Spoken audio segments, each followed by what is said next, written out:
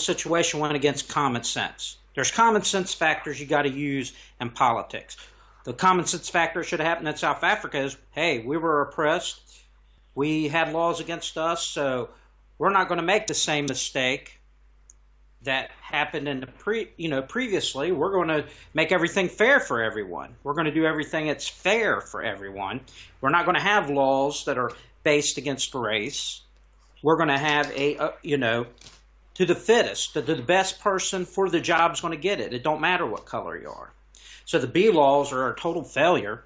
It's one of the biggest reasons why South Africa's fallen.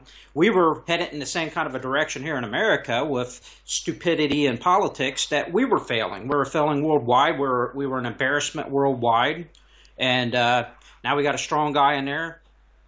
And people were like, kept telling me, Donald Trump ain't going to win. I knew without a shadow of a doubt that Donald Trump was going to win, and I won a lot of money betting against people that Donald Trump was going to win that election because I knew he wouldn't. Because America, what I call, if you don't love Donald Trump, you just don't love what America is founded on. There's nothing wrong with wanting to put your country first. There's nothing wrong, you as an Irishman, there's nothing wrong with you saying, hey, I want to put Ireland first. And that's a common sense factor. Once again, your politics fall into common sense factors. You're an Irishman, I'm an American. Whatever country you're from, you want your country to be first, But what I like about Trump is he's willing to work with Russia, like he said. To me, it was not common sense the entire time the Obama administration was against Russia, because I'm thinking they're wanting to destroy ISIS. We want to destroy ISIS. So let's get together and let's destroy ISIS. There's nothing good to come out of being an enemy of Russia. There's nothing good at being at ends with Russia, not for us and not for the world.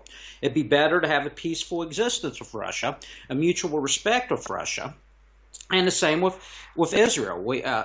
The vast majority of Americans are Israeli supporters, which, might shock a lot of people, but we believe in the supporting of Israel.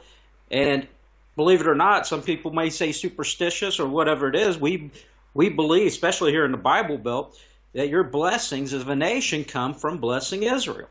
So we are highly into supporting Israel. We look at Israel as one of our strongest allies. It's one of the few. It's the only democracy in the Middle East, And so that's what we like about Trump too, coming on the scene, And it's just nice. Right after the election, I woke up that next day and I was like, I feel like it's America 1980s again under Ronald Reagan or something. It felt like I was in America again. As the 8 years, I was totally perplexed that the entire administration, it didn't feel American. The policies was not American. They were brainwashing the kids in school, for the last 8 years. And most of these kids, which are coming up, are going to be voting. So be prepared. Once these kids are in the voting age, we will most likely have another Democratic president, because of these kids. Most of them coming through school has already been brainwashed into these policies, And but no, for right now, I think we've saved America for the next. Well, we saved her for one with getting a Supreme Court nominee that is against abortion. It's going to be announced, I think, next Thursday. Donald Trump's announcing that. So it's going to be we saved the generation, because we're going to have a conservative in the Supreme Court. So that's one good thing. And possibly another one. Some of them are pretty old, so they think another opening might happen within the next 4 to 8 years too. And I definitely believe if Donald Trump wants the second nomination to presidency, he'll get it. I mean, he'll win it. But I don't know at the end of this 4 years if he'll win it again at his age and stuff. But hopefully he does. Jump in here. Yes, sir. You mentioned the broad-based black economic empowerment laws, which amount to 119 anti-Boer laws. You also referred to land reform in Zimbabwe and South Africa, and you've also mentioned the recent thawing of tensions with Russia. And also, while I myself personally disagree with um, the policies of Medinati Israel, I appreciate your honesty in support and saying what a lot of American people who would disagree with myself on the issue of Israel and Palestine would think. But I would like to um, concentrate on um, Zimbabwe and South Africa after just clarifying. So you think Donald Trump is very much in the mold of Ronald Reagan?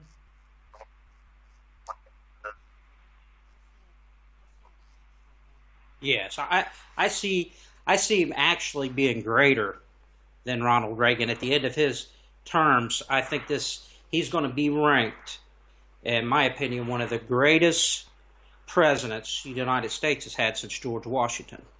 And I even told people I felt in my spirit that God had putting a mantling of George Washington on this man. Even though he identifies with Andrew Jackson, he's really bold as in George Washington, as in getting things done.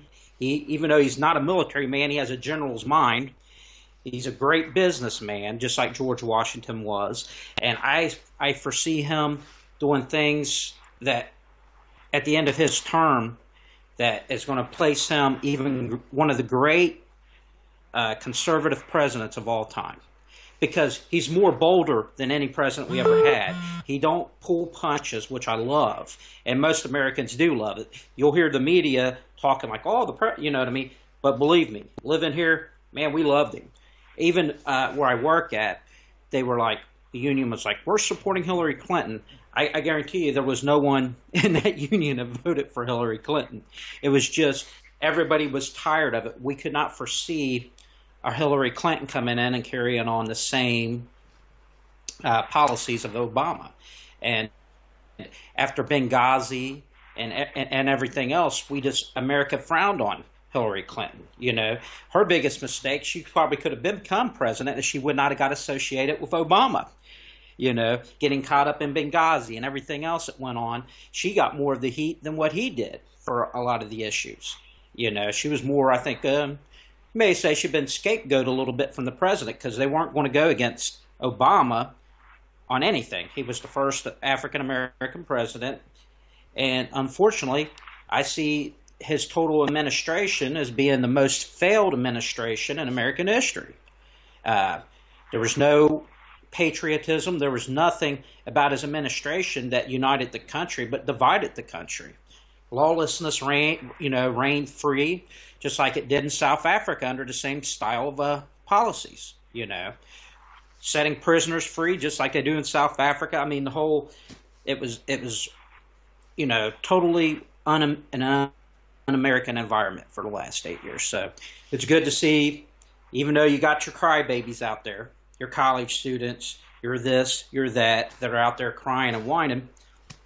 Hey, it's America again. Suck it up and enjoy it. It's funny that you were mentioning American patriotism and you were mentioning that Trump embodies it, but you also mentioned George Washington. He had the same patriotic streak as did Andrew Jackson, the last person, the last president to eliminate U.S. national debt. But as interesting as those points are, and we could speak all day on them, I would like to focus on South Africa and Zimbabwe. And right. What do you think of the present situations in South Africa and Zimbabwe?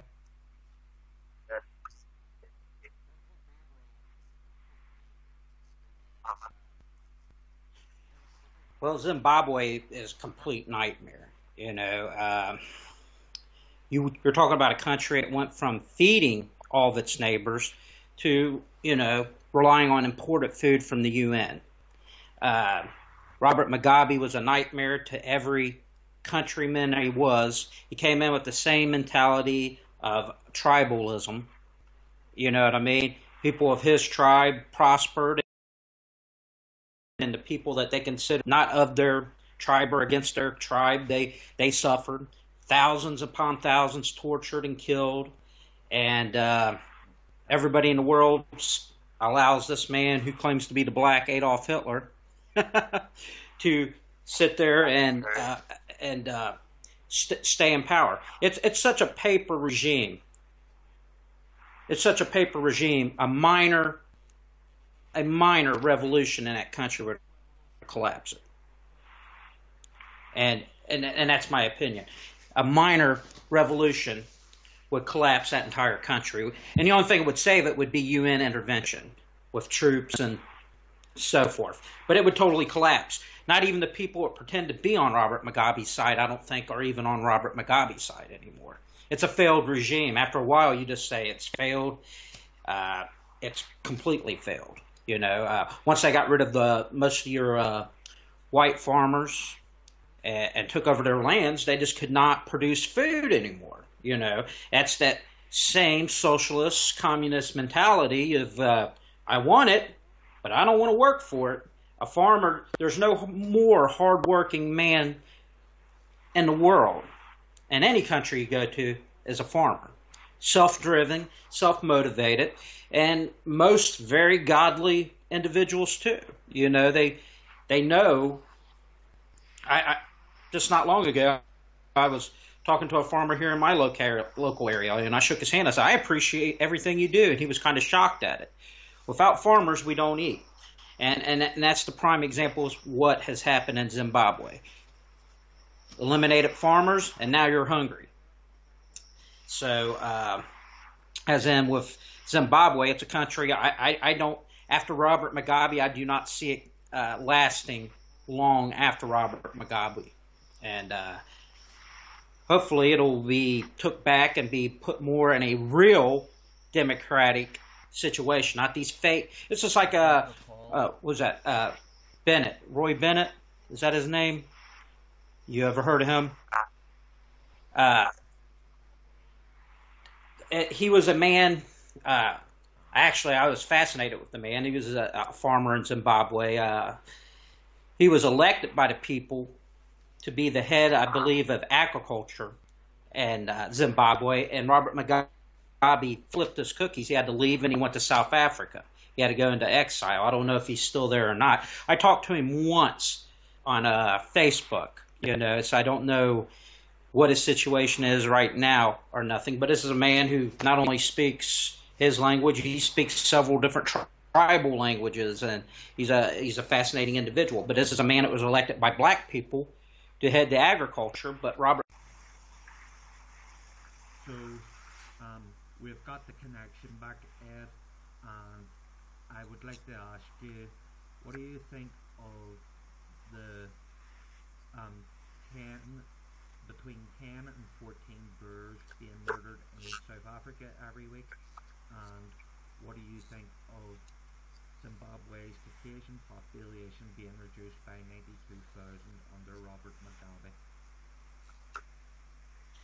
Yeah, well, it's like I said, it's despicable that crime is running so rampant in a country that used to have a very low crime rate for an African nation, you know, over 20 years ago, you know, 25 years ago.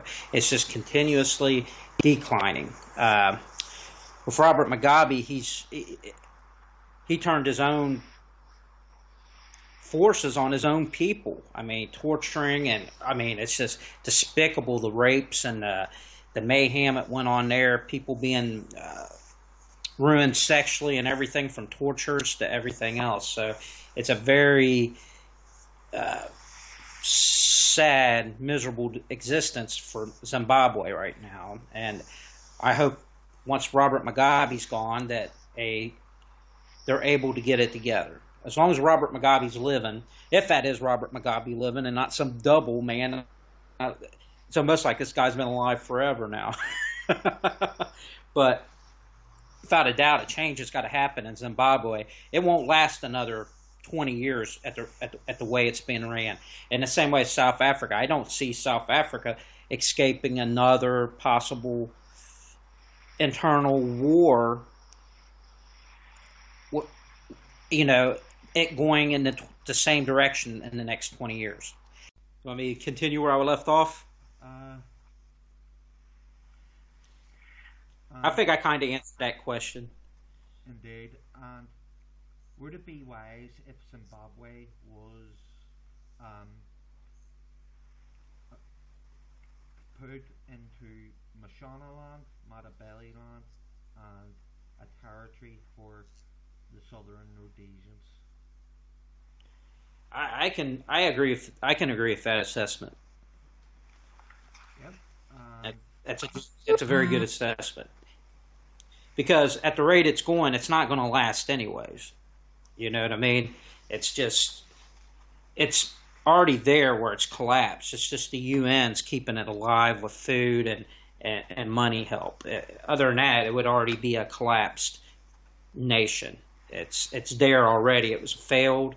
You, you know, and one thing I always say to people, it's easy to cause revolution, but it's hard to run a country. Anybody can destroy a country with revolution, but not everybody can run a country. and what do you think of the hate speech and incitement against Caucasians in South Africa and Zimbabwe?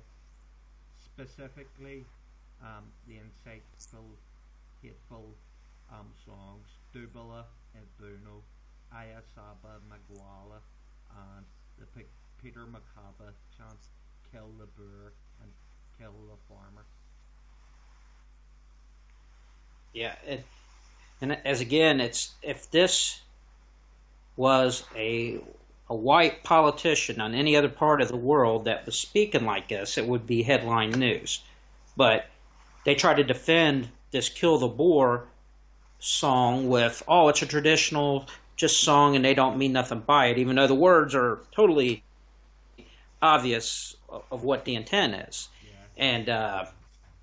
And like I said, today white Africans are facing a total obliteration of their culture and possibly their own lives if something within the next 20 years is not done. This is only going to continue to snowball out of control.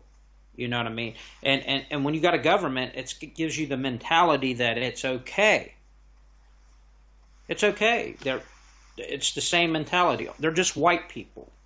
It's okay. They're just black people. It's okay. They're not really human. It's okay.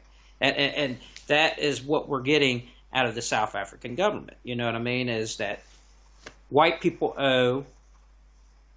they owe us, and you know we're in charge now, and they're going to be punished And they must for be able to pay. it's something that once again we said earlier that most of these people that are suffering under this new regime did not even live during apartheid. You know, and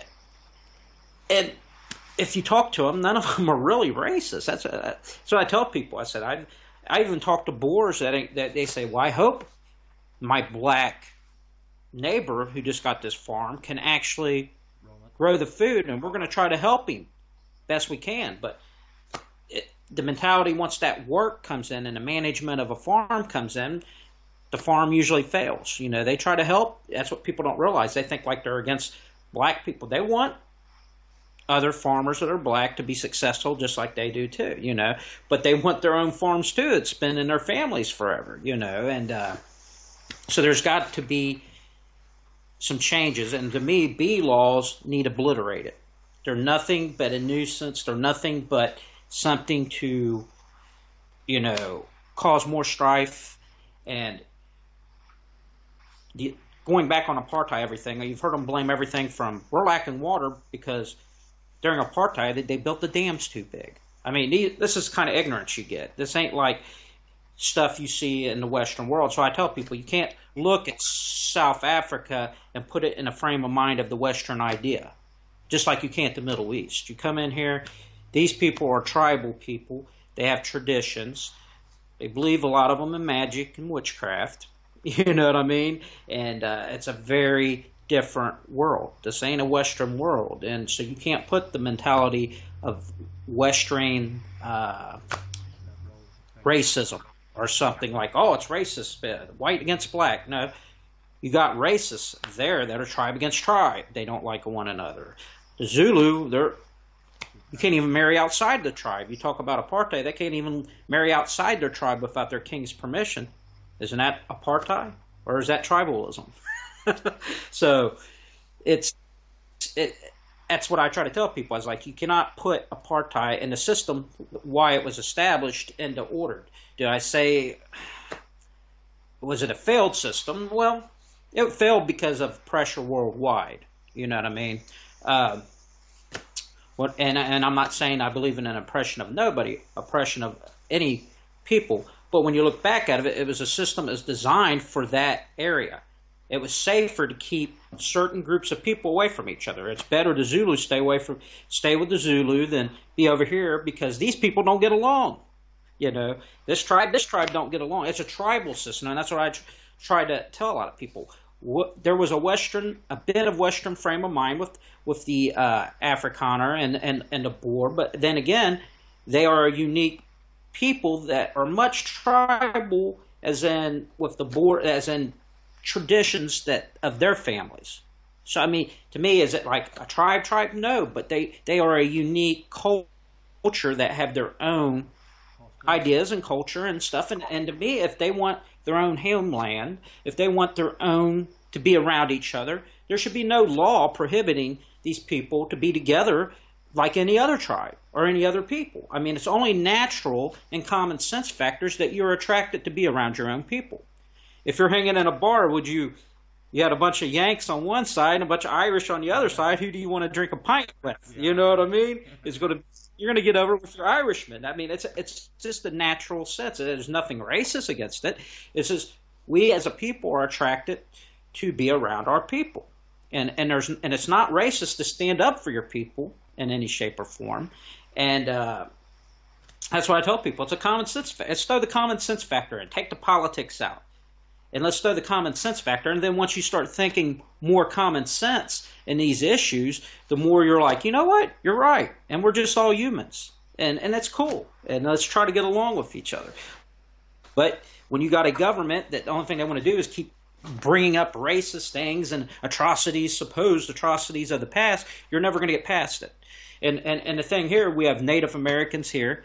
And if anybody's got the right to really complain and bitch, forgive the term, is the Native Americans of America. I mean, these people, great people. I got a little bit of Native American blood in me. I had a fourth great grandmother that was a Chickasaw Indian. So, but these people are great people. They've went on past everything that's happened in the past, and you know, a lot of them are very prosperous today with casinos and everything else. These great people, an example to the world. You know what I mean? Of what perseverance pull. Yeah, it's once again like kind of what I just said, is that the apartheidism, you know, being of apartheid, is still there. They still do it. It's not. It's in subtle ways. You know what I mean? But it seems to be getting worse and worse. And here, under the Obama regime, naturally, they closed a blind eye to anything that was happening in South Africa. I'm hoping with Trump, I know there's a lot of things in America he's got to take care of first, but I hope he at least puts an ambassador in South Africa, replaces the one that's there, and replaces him with a real ambassador that's looking at the entire situation in South Africa. Because red flags should have been flying into the White House of the things that's going on in South Africa. Not just the crime rate alone. I mean, it's just as dangerous being in some parts of South Africa as it is being in Afghanistan. But of course, it's like out here, if you go to Chicago, you go in certain parts of Chicago, it's just as bad as being in a war zone too. So, but at least here, that's something he's focusing on. He's going to try to get the situation in Chicago under hand. That's one of his campaign promises. But in South Africa, the bad thing is, outside of a squatter camp, it's hard for a white African to gain community, to unite together in a community they want to live in. And people say, well, that's being segregated or apartheid again because they're wanting to go and live by themselves and preserve their own culture. But even here in America, you got neighborhoods that are black neighborhoods, white neighborhoods, and you got some that are kind of a mixed neighborhood. But, to focus so much emphasis, I mean, once the white African is gone, who are they going to blame for their failures? Is my total thinking on the situation. Once the white farmer's gone, like it happened in Rhodesia, they blamed the white man till they almost ran every one of them out of the country. And now what is their excuse? I mean, now they're on UN food. If the UN just pulled back any kind of food distribution to their country, they'd be in starvation conditions, And a lot of them are still, in bad conditions. I mean, Rhodesia or Zimbabwe now is the country like to South Africa what Mexico is to America. They flow across the border trying to find jobs and improve themselves. But once you have a collapse of South Africa, then what happens?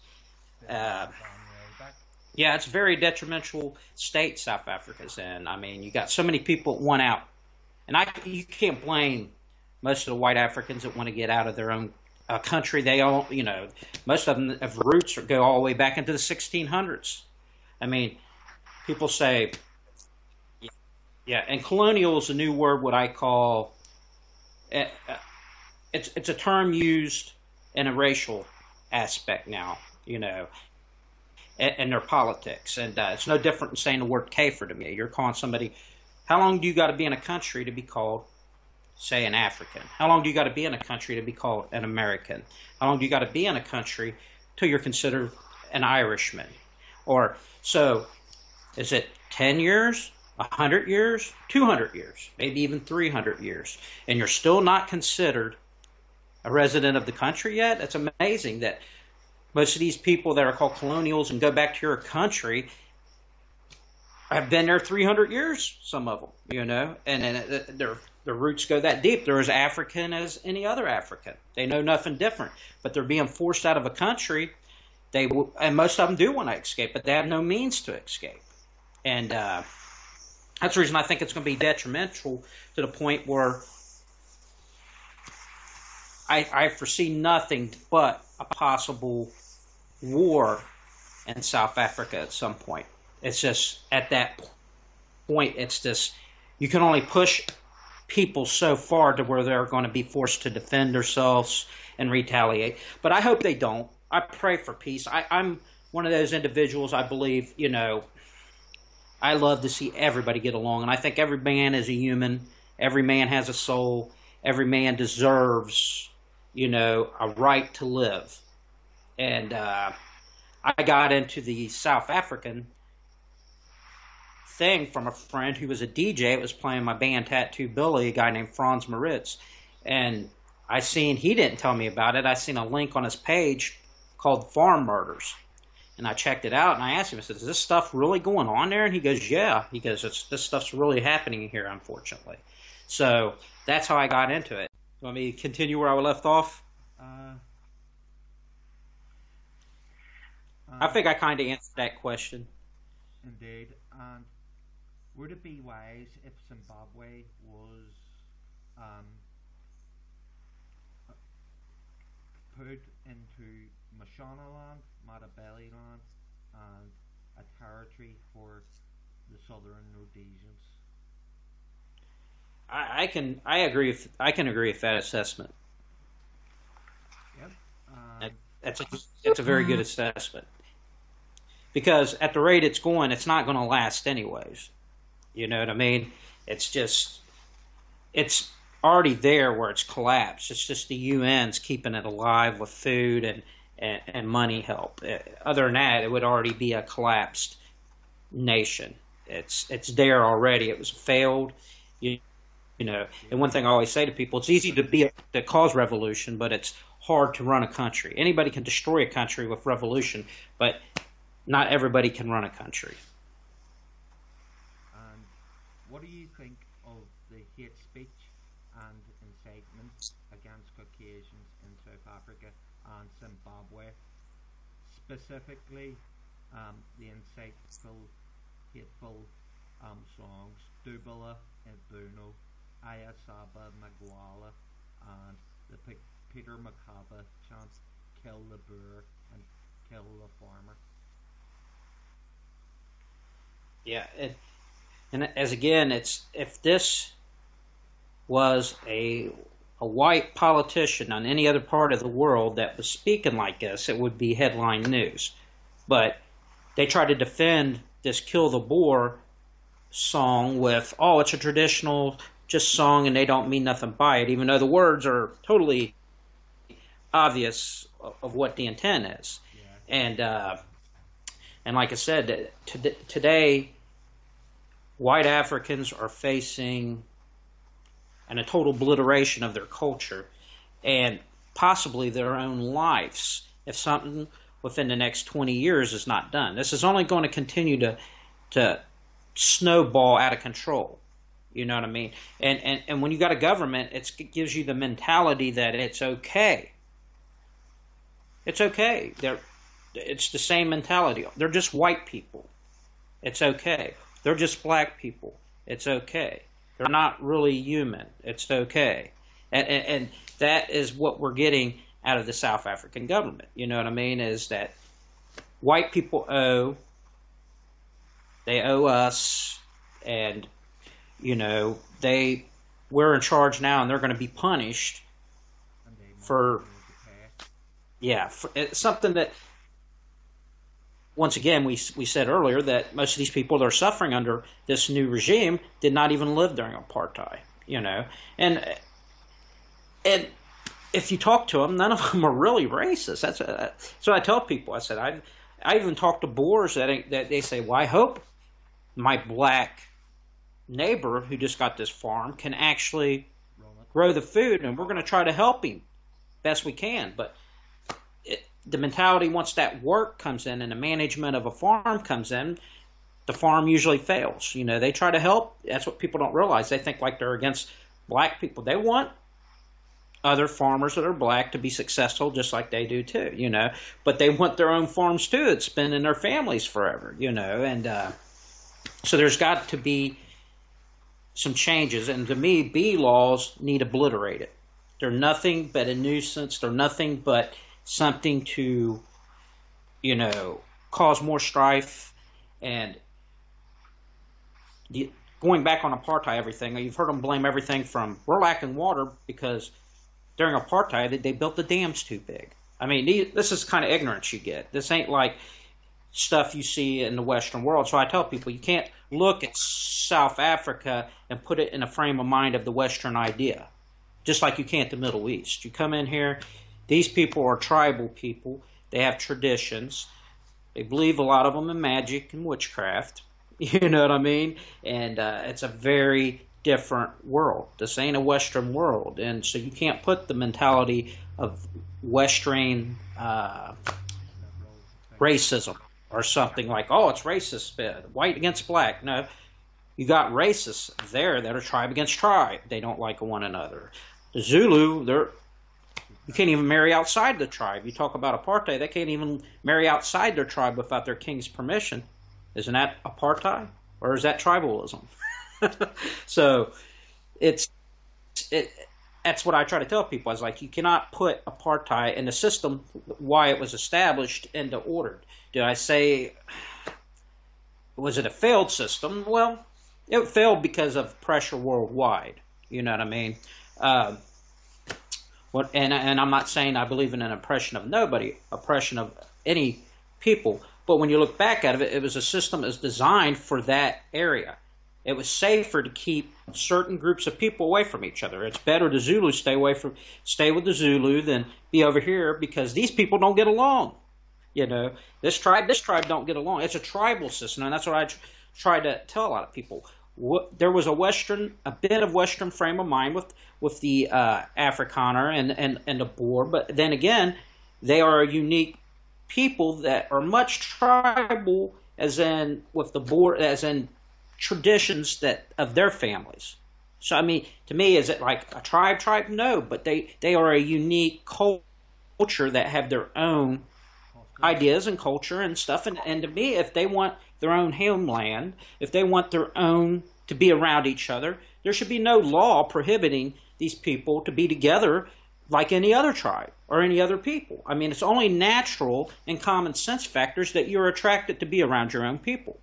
If you're hanging in a bar, you had a bunch of Yanks on one side and a bunch of Irish on the other side, who do you want to drink a pint with? You know what I mean? You're going to get over with your Irishman. I mean, it's just a natural sense. There's nothing racist against it. It's just we as a people are attracted to be around our people. And it's not racist to stand up for your people in any shape or form. And that's why I tell people it's a common sense. Let's throw the common sense factor in. Take the politics out. And let's throw the common sense factor. And then once you start thinking more common sense in these issues, the more you're like, you know what? You're right. And we're just all humans. And that's cool. And let's try to get along with each other. But when you got a government that the only thing they want to do is keep bringing up racist things and atrocities, supposed atrocities of the past, you're never going to get past it. And the thing here, we have Native Americans here.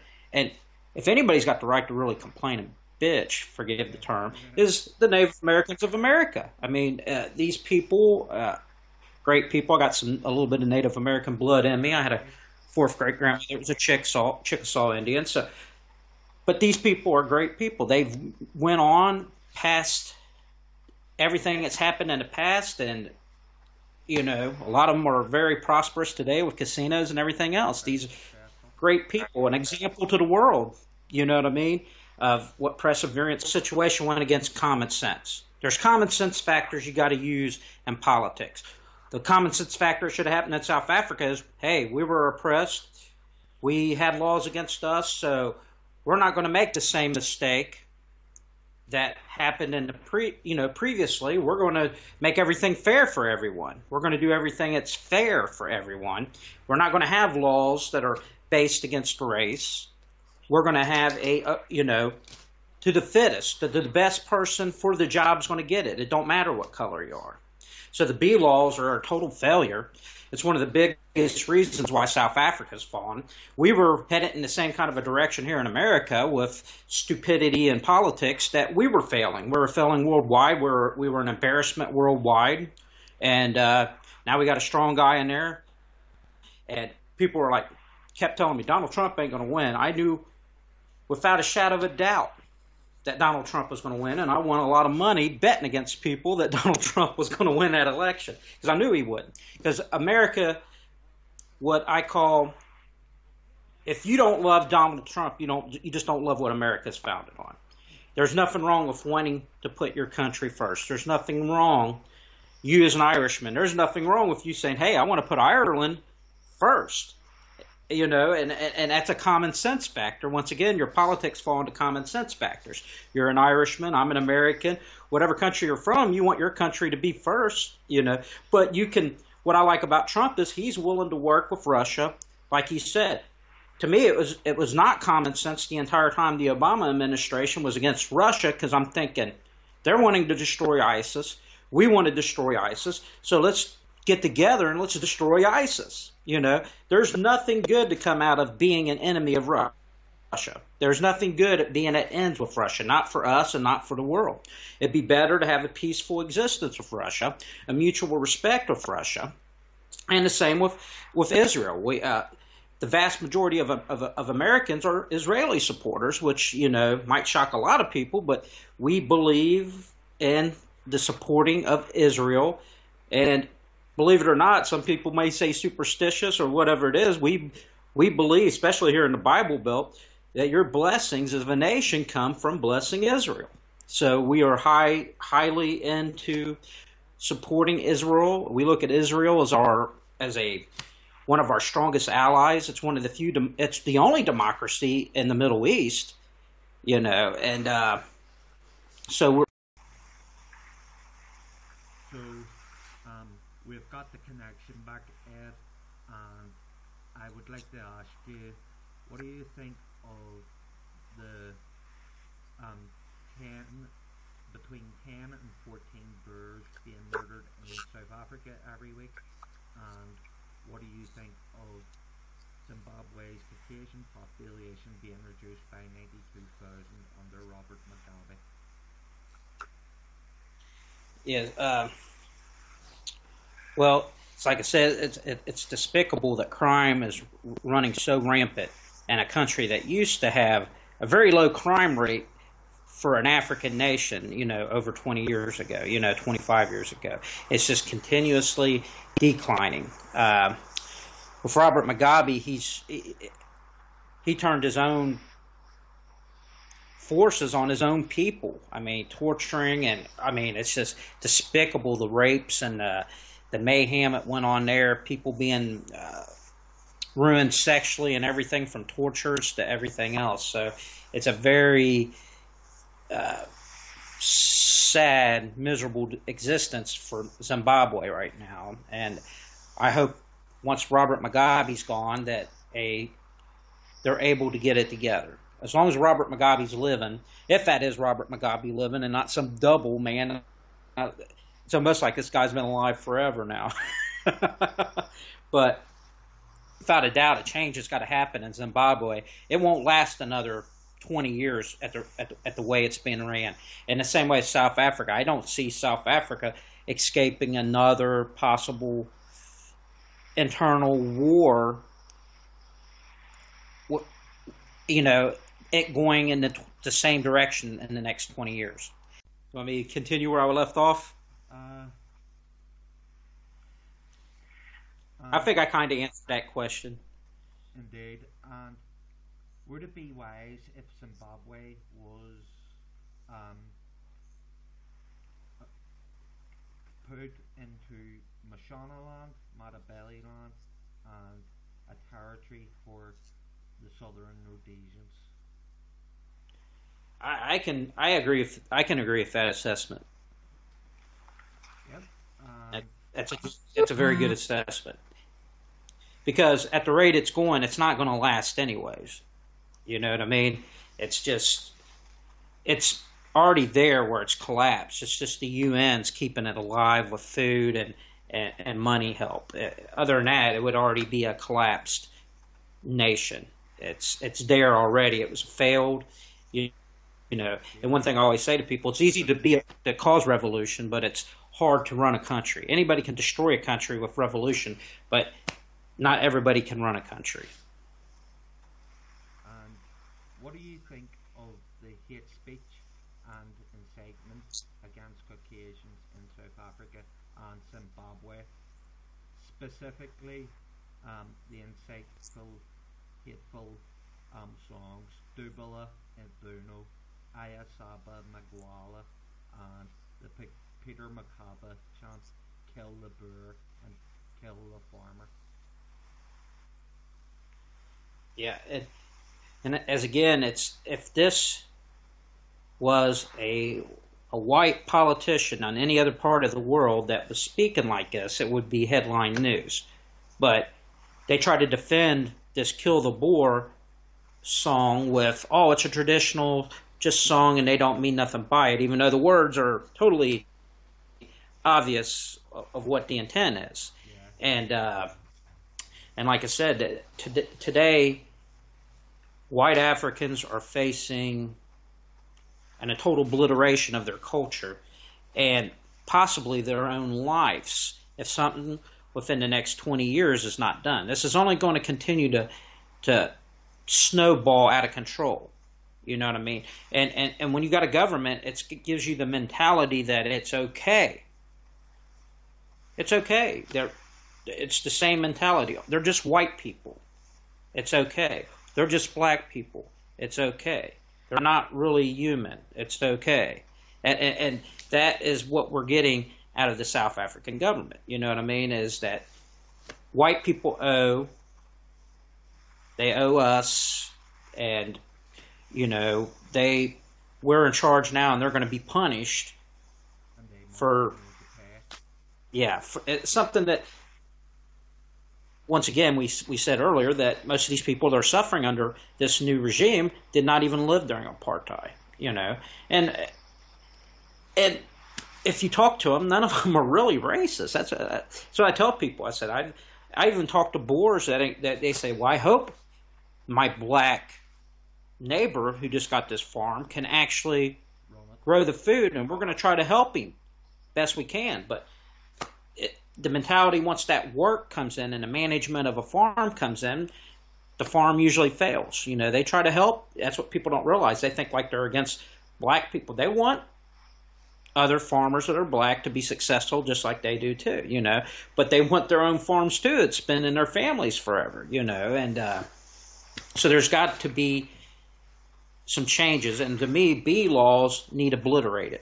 They're nothing but a nuisance. They're nothing but something to, you know, cause more strife. And going back on apartheid, everything, you've heard them blame everything from we're lacking water because during apartheid they built the dams too big. I mean, this is kind of ignorance you get. This ain't like stuff you see in the Western world. So I tell people you can't look at South Africa and put it in a frame of mind of the Western idea, just like you can't the Middle East. You come in here, these people are tribal people. They have traditions. They believe, a lot of them, in magic and witchcraft. You know what I mean? And it's a very different world. This ain't a Western world. And so you can't put the mentality of Western racism or something like, oh, it's racist, white against black. No, you got racists there that are tribe against tribe. They don't like one another. The Zulu, you can't even marry outside the tribe. You talk about apartheid, they can't even marry outside their tribe without their king's permission. Isn't that apartheid? Or is that tribalism? So that's what I try to tell people. I was like, you cannot put apartheid in the system, why it was established, into order. Did I say, was it a failed system? Well, it failed because of pressure worldwide. You know what I mean? And I'm not saying I believe in an oppression of nobody, oppression of any people. But when you look back at it, it was a system that was designed for that area. It was safer to keep certain groups of people away from each other. It's better the Zulus stay with the Zulu than be over here because these people don't get along. You know, this tribe don't get along. It's a tribal system, and that's what I try to tell a lot of people. There was a bit of Western frame of mind with the Afrikaner and the Boer, but then again, they are a unique people that are much tribal, as in with the Boer, as in traditions that of their families. So I mean, to me, is it like a tribe? No, but they are a unique culture that have their own ideas and culture and stuff. And to me, if they want their own homeland, if they want their own to be around each other, there should be no law prohibiting these people to be together like any other tribe or any other people. I mean, it's only natural and common sense factors that you're attracted to be around your own people. If you're hanging in a bar, you had a bunch of Yanks on one side and a bunch of Irish on the other side, who do you want to drink a pint with? You know what I mean? You're going to get over with your Irishman. I mean, it's just a natural sense. There's nothing racist against it. It's just we as a people are attracted to be around our people. And it's not racist to stand up for your people in any shape or form. And that's what I tell people. It's a common sense. Let's throw the common sense factor in. Take the politics out. And let's throw the common sense factor. And then once you start thinking more common sense in these issues, the more you're like, you know what? You're right. And we're just all humans. And that's cool. And let's try to get along with each other. But when you got a government that the only thing they want to do is keep bringing up racist things and atrocities, supposed atrocities of the past, you're never going to get past it. And the thing here, we have Native Americans here.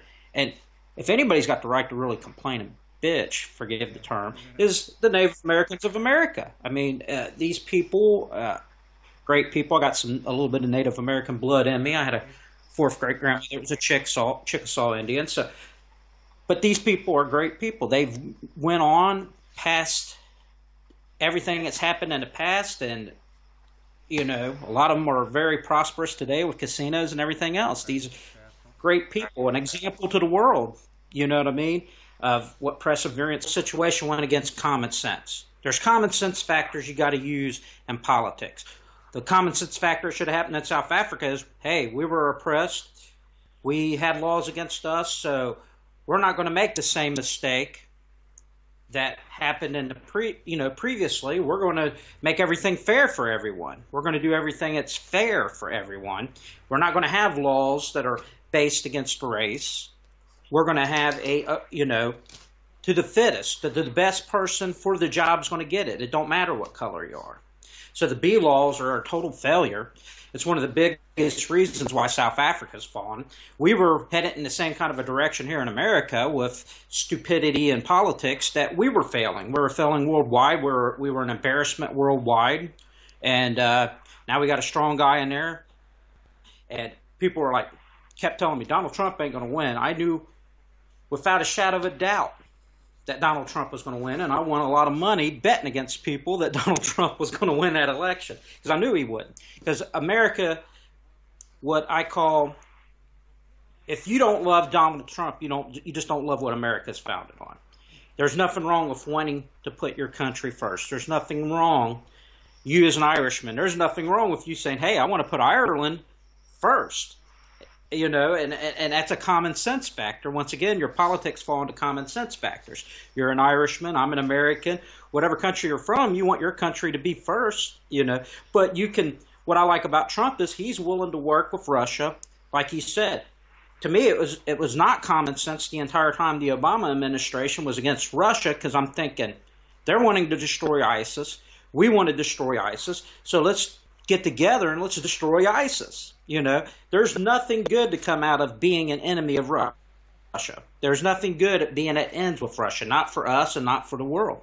It'd be better to have a peaceful existence with Russia, a mutual respect with Russia, and the same with Israel. The vast majority of Americans are Israeli supporters, which might shock a lot of people, but we believe in the supporting of Israel. And believe it or not, some people may say superstitious or whatever it is. We believe, especially here in the Bible Belt, that your blessings as a nation come from blessing Israel. So we are highly into supporting Israel. We look at Israel as one of our strongest allies. It's one of the few. It's the only democracy in the Middle East. And so that's what we like about Trump too, coming on the scene. And it's just nice. Right after the election, I woke up that next day and I was like, I feel like it's America 1980s again under Ronald Reagan or something. It felt like I was in America again. As the 8 years, I was totally perplexed that the entire administration, it didn't feel American. The policies was not American. They were brainwashing the kids in school, for the last 8 years. And most of these kids, which are coming up, are going to be voting. So be prepared. Once these kids are in the voting age, we will most likely have another Democratic president, because of these kids, most of them coming through school has already been brainwashed into these policies, And but no, for right now, I think we've saved America for the next. Well, we saved her for one with getting a Supreme Court nominee that is against abortion. It's going to be announced, I think, next Thursday. Donald Trump's announcing that. So it's going to be we saved the generation, because we're going to have a conservative in the Supreme Court. So that's one good thing. And possibly another one. Some of them are pretty old, so they think another opening might happen within the next 4 to 8 years too. And I definitely believe if Donald Trump wants the second nomination to presidency, he'll get it. I mean, he'll win it. But I don't know at the end of this 4 years if he'll win it again at his age and stuff. But hopefully he does.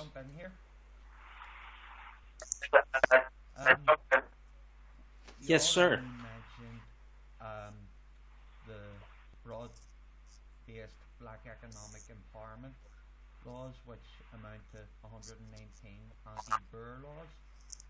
You also referred to land reform in Zimbabwe and South Africa, and you've also mentioned the recent thawing of tensions with Russia, and also, while I myself personally disagree with the policies of Medinat Israel, I appreciate your honesty in support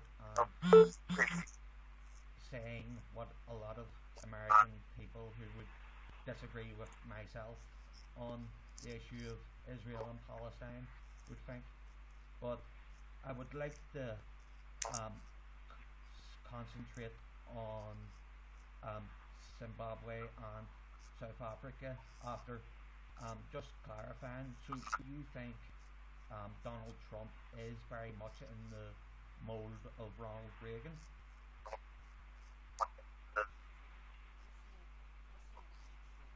Yes, I see him actually being greater than Ronald Reagan at the end of his terms. I think this he's going to be ranked, in my opinion, one of the greatest presidents the United States has had since George Washington.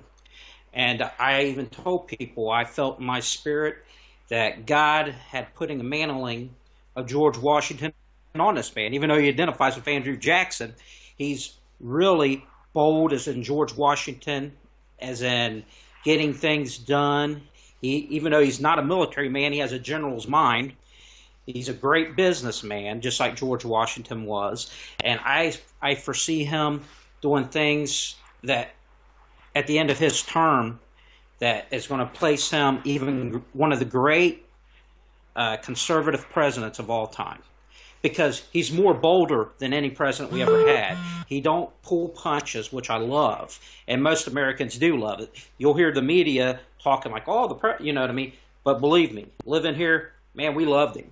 Even where I work at, they were like, the union was like, "We're supporting Hillary Clinton."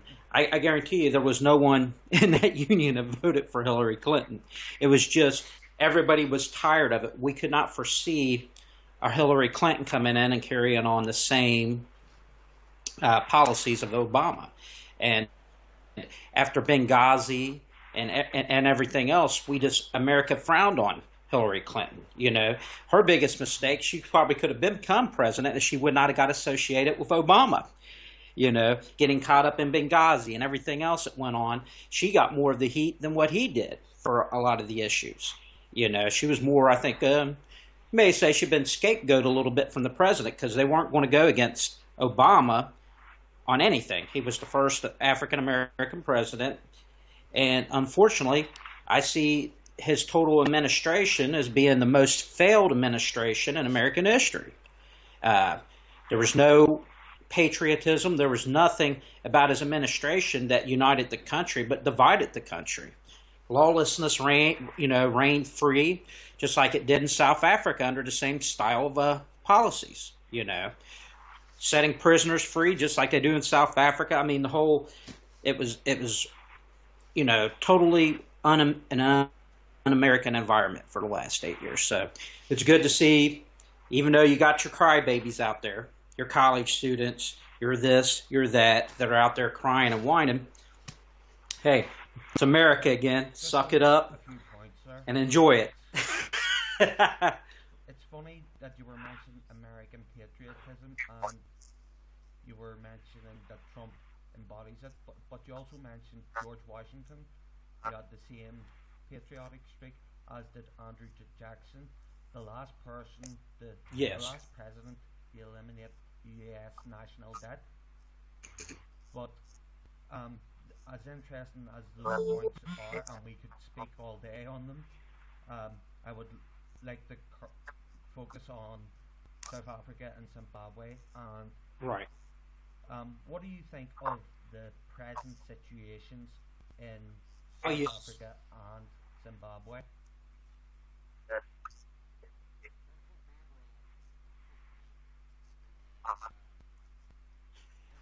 Well, Zimbabwe is a complete nightmare. You know, you're talking about a country that went from feeding all of its neighbors to, relying on imported food from the UN. Robert Mugabe was a nightmare to every countryman he was. He came in with the same mentality of tribalism. You know what I mean? People of his tribe prospered, and the people that they consider not of their tribe or against their tribe, they suffered. Thousands upon thousands tortured and killed. And Everybody in the world allows this man who claims to be the Black Adolf Hitler to sit there and stay in power. It's such a paper regime. It's such a paper regime. A minor revolution in that country would collapse it. And that's my opinion. A minor revolution would collapse that entire country. And the only thing that would save it would be UN intervention with troops and so forth. But it would totally collapse. Not even the people that pretend to be on Robert Mugabe's side, I don't think, are even on Robert Mugabe's side anymore. It's a failed regime. After a while, you just say it's failed. It's completely failed. You know, once they got rid of most of your white farmers and took over their lands, they just could not produce food anymore. You know, that's that same socialist, communist mentality of I want it, but I don't want to work for it. A farmer, there's no more hardworking man in the world, in any country you go to, as a farmer. Self-driven, self-motivated, and most very godly individuals too. You know, they know. I just not long ago, I was talking to a farmer here in my local area, and I shook his hand. I said, I appreciate everything you do. And he was kind of shocked at it. Without farmers, we don't eat. And that's the prime example of what has happened in Zimbabwe. Eliminated farmers, and now you're hungry. So, as in with Zimbabwe, it's a country I don't, after Robert Mugabe, I do not see it lasting long after Robert Mugabe. And hopefully it'll be took back and be put more in a real democratic situation, not these fake. It's just like what was that? Bennett, Roy Bennett, is that his name? You ever heard of him? He was a man. Actually, I was fascinated with the man. He was a farmer in Zimbabwe. He was elected by the people to be the head, I believe, of agriculture in Zimbabwe. And Robert Mugabe flipped his cookies. He had to leave, and he went to South Africa. He had to go into exile. I don't know if he's still there or not. I talked to him once on Facebook, you know, so I don't know what his situation is right now or nothing. But this is a man who not only speaks his language, he speaks several different tribal languages, and he's a fascinating individual. But this is a man that was elected by black people to head the agriculture, but Robert Mugabe's such a racist, he ran him out of the country. So I think there's a book that 20 years ago, we take pride in, and we fought in the American Revolution, our ancestors. We take pride in everything about being American, you know, and not that we think we're that great, but we are one of the few nations in the world where you're allowed to talk how I'm talking right now. I could get you locked up anywhere else in the world, you know. I could sit back here and I could say what I want about South Africa because I'm not in South Africa. I got that. I got the pleasure of freedom and freedom of speech. Of course, if I was in South Africa, I'm the kind of individual, I'm going to stand up, I want to fight, and I am still going to hold out these same opinions, and it would probably cost me, you know, much like much of the white Africans there. Yeah, I'm pretty much outspoken, kind of like Steve. Steve's a lot more versatile and good at speaking than I am, but I am much like him. I definitely believe in the coming of a Boer republic, an Africana nation amongst itself, as in land granted to them. Yeah, so it's got to be done without a doubt, and I hope most if a leadership can ever be elected, that's the problem. But what's going on now? There's not a direct leadership representing the Afrikaner and the Boer, you know, and so there's got to be a leader picked, and it's got to be a willing leader. It's got to be some, you know what I mean, and it's got to happen that way. It's much like the Kipling. You heard of the Kipling? The Kipling? Republic. Kipling, something Kipling, I believe. Kipling. It was a Boer Republic, it started, and it was more out of idea back in the against Britain, and they started it. It didn't last, but it took on that mentality that we're not listening to you because our situation went against common sense. There's common sense factors you got to use in politics. The common sense factor should have happened in South Africa is, hey, we were oppressed. We had laws against us, so we're not going to make the same mistake that happened in the previously. We're going to make everything fair for everyone. We're going to do everything that's fair for everyone. We're not going to have laws that are based against race. We're going to have to the fittest, the best person for the job is going to get it. It don't matter what color you are. So the B laws are a total failure. It's one of the biggest reasons why South Africa's fallen. We were headed in the same kind of a direction here in America with stupidity in politics that we were failing. We were failing worldwide. We were an embarrassment worldwide. And now we got a strong guy in there. And people were kept telling me, Donald Trump ain't going to win. I knew without a shadow of a doubt that Donald Trump was going to win, and I won a lot of money betting against people that Donald Trump was going to win that election because I knew he wouldn't. Because America, what I call, if you don't love Donald Trump, you just don't love what America's founded on. There's nothing wrong with wanting to put your country first. There's nothing wrong, you as an Irishman, there's nothing wrong with you saying, hey, I want to put Ireland first. And that's a common sense factor. Once again, your politics fall into common sense factors. You're an Irishman, I'm an American. Whatever country you're from, you want your country to be first, But what I like about Trump is he's willing to work with Russia, like he said. To me, it was not common sense the entire time the Obama administration was against Russia, because I'm thinking they're wanting to destroy ISIS.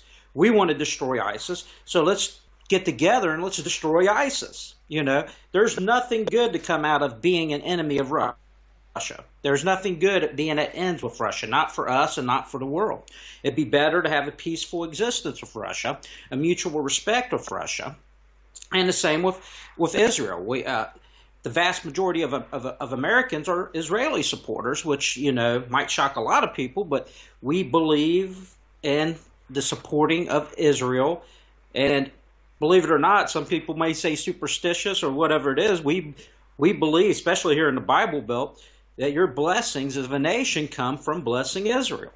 So we are highly into supporting Israel. We look at Israel as one of our strongest allies. It's one of the few. It's the only democracy in the Middle East, And so that's what we like about Trump too, coming on the scene, And it's just nice. Right after the election, I woke up that next day and I was like, I feel like it's America 1980s again under Ronald Reagan or something. It felt like I was in America again.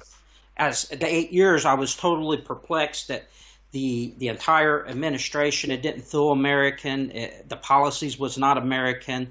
They were brainwashing the kids in school, for the last 8 years. And most of these kids, which are coming up, are going to be voting. So be prepared. Once these kids are in the voting age, we will most likely have another Democratic president, because of these kids. Most of them coming through school has already been brainwashed into these policies, And but no, for right now, I think we've saved America for the next. Well, we saved her for one with getting a Supreme Court nominee that is against abortion. It's going to be announced, I think, next Thursday. Donald Trump's announcing that. So it's going to be we saved the generation, because we're going to have a conservative in the Supreme Court. So that's one good thing. And possibly another one. Some of them are pretty old, so they think another opening might happen within the next 4 to 8 years too. And I definitely believe if Donald Trump wants the second nomination to presidency, he'll get it. I mean, he'll win it. But I don't know at the end of this 4 years if he'll win it again at his age and stuff. But hopefully he does.